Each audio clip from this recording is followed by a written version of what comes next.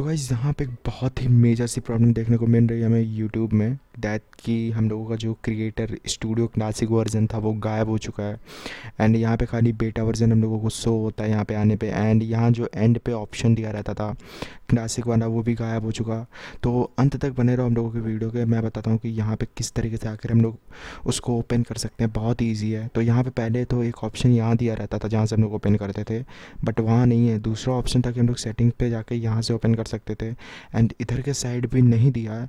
तो मैं बताऊँगा बहुत ही ईजी वे जहाँ से ओपन कर सकते हो। यूट्यूब वालों ने उसको गायब करना भूल गए शायद। तो बहुत ईजी है। ऑडियो लाइब्रेरी में जाना है तुम्हें।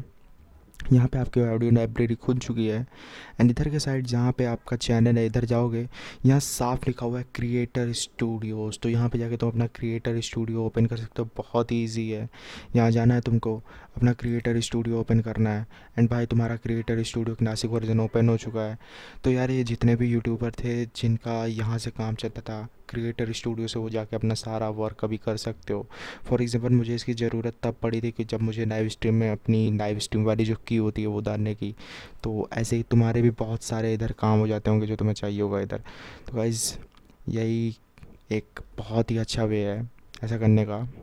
तो बस सर आज के लिए इतना ही। आई होप तुम लोगों को वीडियो पसंद आई होगी। अगर पसंद आई होगी ना तो लाइक सब्सक्राइब शेयर करना मत भूलना। और एक चीज़ और, इस चैनल पे हम लोग यहाँ पे डेली की डेली रात में लाइव स्ट्रीम भी करते हैं, तो लाइव स्ट्रीम भी देखना। बस सर आज के लिए इतना ही।